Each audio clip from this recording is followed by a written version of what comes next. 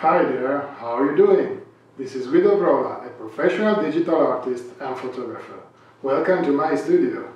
Today, in this quick Photoshop tutorial, I want to show you the quicker and simpler way to achieve a perfectly white background when you want to shoot a product that sits on a plane that is supposed to be white, but you also want to preserve the shadows. Let's see it. Okay, this is the image I will use to show you the process. It happens many times when you shoot products on a white plane that you want the plane and the background to be perfectly white, but you also want to preserve some shadows on the plane, such in this case. So it must be said that you cannot have this result right out of your camera, because if you overexpose the background, the subject itself will be overexposed. If you want to contour the subject, this can be done on camera by placing the object on a translucent plane, such as a frosted glass or a plexiglass, and you can lit this plane from the back. This way, however, you have no shadows on the plane. So if you want to have some shadows and occlusion on the plane, the result you will have out of your camera is something like this: a correctly exposed subject and a not perfectly white background. You can check if the background is white or not using the curves adjustment, Ctrl+M on Windows or Command+M on Macintosh.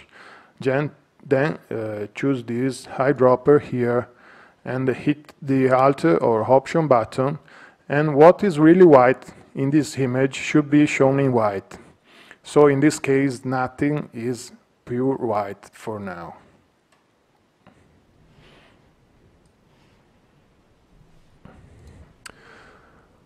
There are many different ways to clean up this background. The first that can come to our mind is to mask the subject, that in this case is very simple, like this, for example.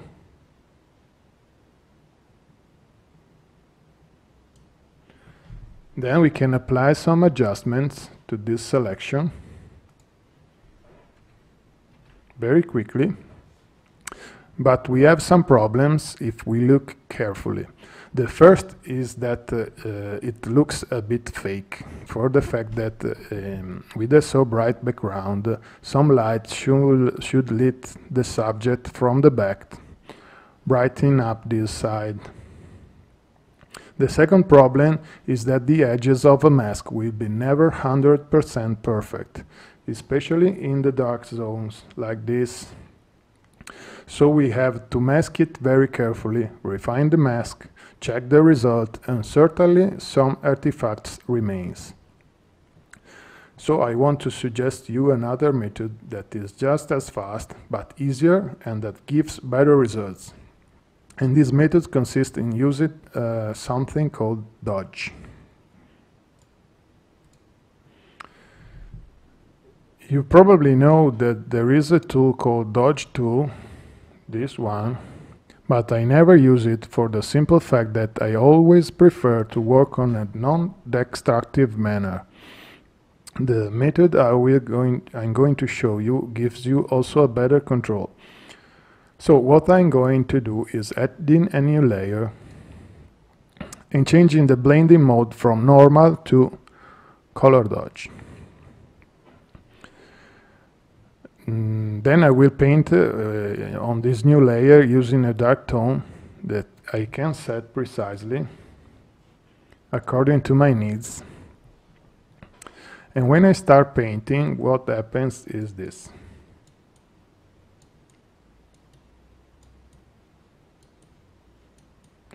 Only the values that are close to white will be affected by this tool.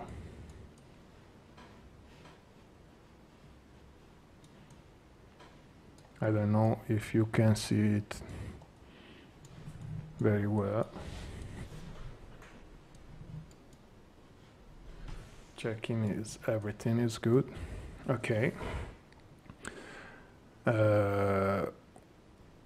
While doing this, as you can see, I have also given some light on this area that are more exposed to the light coming from the background. This way we have a white that is really white and shadows still looking natural. We can check it now as we have done before in the same way, and as you can see now the background is almost white in 1 minute. So we have this layer here, we have painted on. We can turn it on and off to see before and after.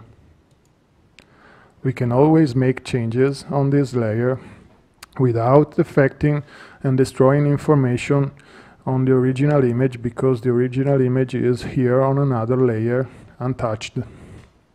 So this is a very quick and very effective way to make this kind of correction.